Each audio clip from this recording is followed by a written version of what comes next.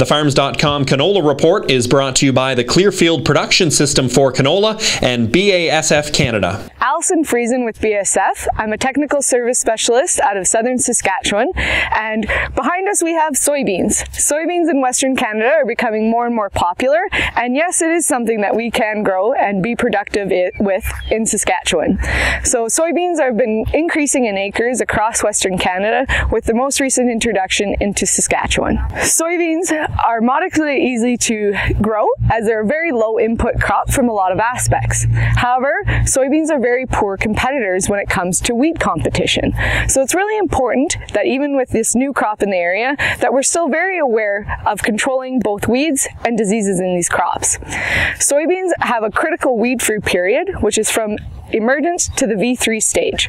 So using something like a pre-seed like Heat LQ is a very important option to get those soybeans off to a good start, with a second pass coming in with something like Viper ADV, tanks mixed with a glyphosate if they're Roundup ready.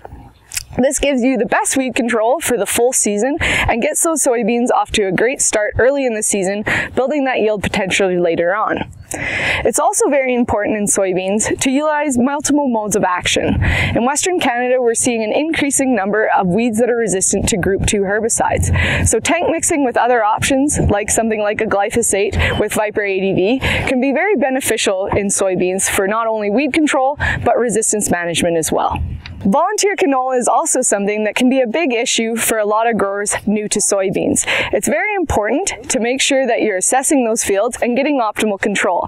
Viper's two modes of action with both the Group 2 and the Group 6 give it the best control of that volunteer canola in your acres and gets those crops off to the best start possible. So with soybeans increasing in acres, we're also looking at furthering our products available in this crop. Zidura SC is a new product that we're bringing into the pre-seed market in soybeans for a bit more residual control and that optimal weed control in soybeans. The introduction of dicamba-tolerant soybeans, Ingenia, has also been released into the market in 2017 as a great option for early season control.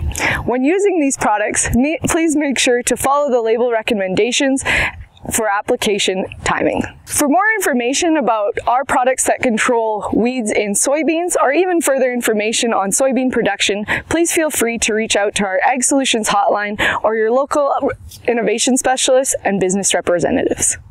The Farms.com Canola Report has been brought to you by the Clearfield Production System for Canola and BASF Canada. Visit www.agsolutions.ca.